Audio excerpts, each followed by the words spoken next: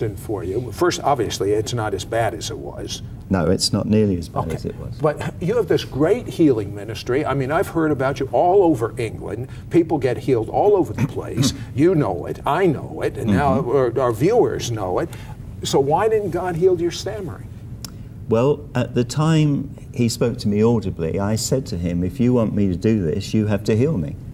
And he said, I had the same trouble with Moses as I've got with you. I mean, do you want me to give you a spokesman? And I said, no, I don't.